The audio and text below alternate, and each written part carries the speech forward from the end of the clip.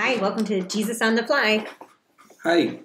Today we're going to talk about the golden rule, it looks like. We're in Matthew 7:12, and we're going to read through 20. Matthew 7:12 through 20. And we just talked a lot about asking and receiving last week, and the week before that, judging and not judging others. So, all right, you want to read it, Dave? Right, yep. So whatever you wish that others would do to you, do also to them, for this is the law and the prophets. Enter by the narrow gate, for the gate is wide and the way is easy that leads to destruction, and those who enter by it are many. For the gate is narrow and the way is hard that leads to life, and those who find it are few. Beware of the false prophets who come to you in sheep's clothing, but inwardly are ravenous wolves. You will recognize them by their fruits. Are grapes gathered from thorn bushes, or figs from thistles? So every healthy tree bears good fruit, but the diseased tree bears bad fruit. A healthy tree cannot bear bad fruit, nor can a diseased tree bear good fruit. Every tree that does not bear good fruit is cut down and thrown into the fire. Thus you will recognize them by their fruits. Okay, awesome. So the first thing that sticks out to me for this is in verse 12. So whatever you wish that others would do to you, do also to them. And so one thing that I never noticed about that, we hear people say that the golden rule is do unto others as you would have them do unto them.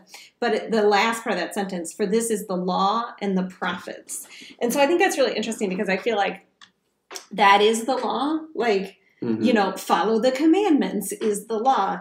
But what it doesn't say is like, but the gospel is do more than what others would do to you. You know what I mean? Like, don't make your actions dependent on what other people do. Instead, give more grace. Like, give forgiveness. Love your enemies. So it's just interesting to me that that's equated to the law and the prophets. And that's not wrong. That's good. But what's better is the gospel.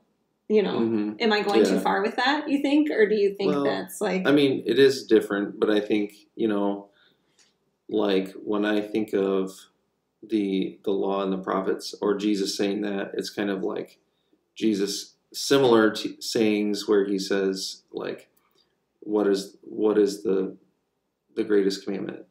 Love the Lord with all your heart and soul and mind, and love your neighbor as yourself, which is essentially love your neighbor as yourself is pretty much the same.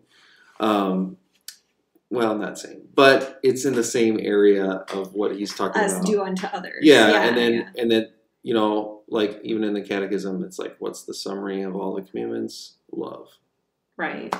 Right. So yeah, but I don't know though. That's a little bit more though than just like kind of giving love what is people more give back to you. Right. Because what if people, how many people in the world out there don't give love? This would say like, go and give people what they give you. And we know from the entirety of Scripture that there's more to that than that. That Jesus doesn't give us what we give to him. Instead, he gives us love, which is much more than we give him most days, most moments. And so I think you have to keep that in mind, I guess, always Scripture in the context of all of Scripture. But I do appreciate that there is a place for, recognizing our interactions with other people instead of just like, oh, we live in this fake world and we're just trying to make decisions. And, I think that's helpful. I don't know. So narrow gate, any thoughts on the narrow and wide gate, Dave? The biggest thing that I think of is there's a lot of avoidance and escape from problems. Like, I think I don't know if that's our culture, or maybe it's always been like that or whatever, but like, when the going gets tough, the tough get going. I always have these like really cheesy sayings. Dave's into cliches.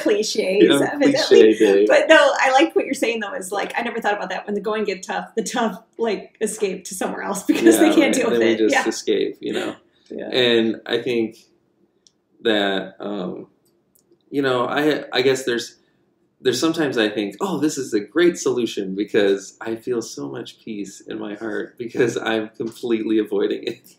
And that's just not the right kind of peace. Like, that's not the right kind of, like, feeling you should have settled in yourself I mean, there's you have to balance it, but like you can't just go by the feeling of like, oh, that's gonna feel great for me to just go and just disappear. Like, I mean, you just can't live a life like that. And then I think when you come down to like the hard questions of life, like, are you going to like you're going to come to the conclusion of the hard reality that you're a sinful person, and that you need God's forgiveness, or are you going to go the easy way and say, I'm fine, it's not that I'm better than most people. Yeah, like I feel like that's a really common response. That it's like it's all right. Whatever, yeah.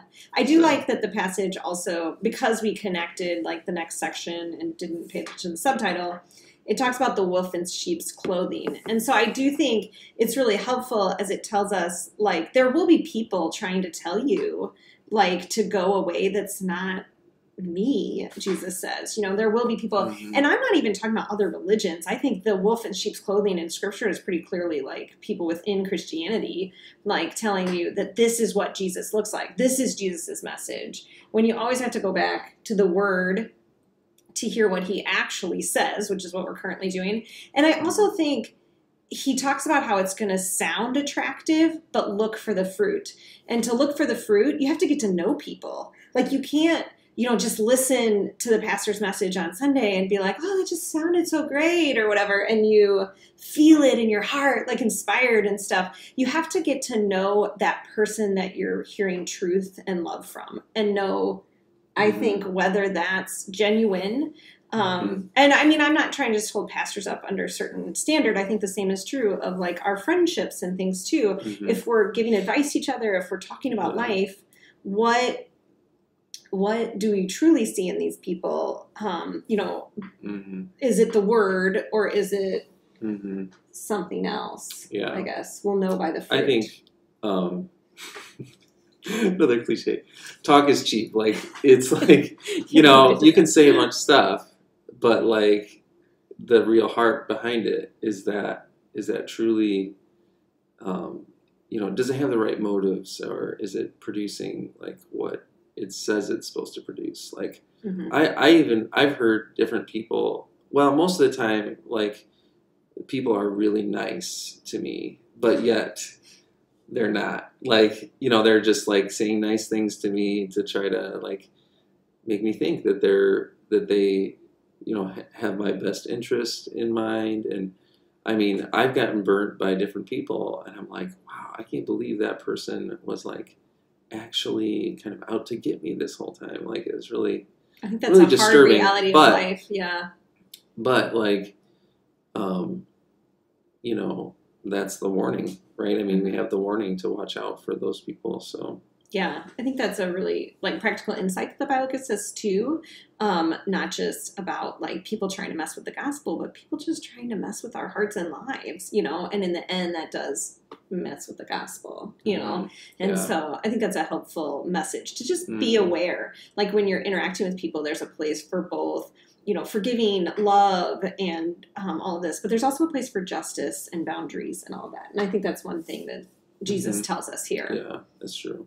Awesome. All right. Do you want to pray us out, or do you have any? Do you want to pray us out? I can. Sure. Okay. Dear Heavenly Father, we thank and praise you for your word. We thank you that there's a place to go back to for us to understand the narrow way as opposed to the wide way. We also appreciate that you are there in all of our relationships, and that you guide us with your word so that we know words and actions and all of that and how they fit together. And that we do make mistakes, but you always forgive and are ready to help us walk through our struggles and also have more grace for us every day. In Jesus' name we pray. Amen. Amen. Awesome. We'll see you next week.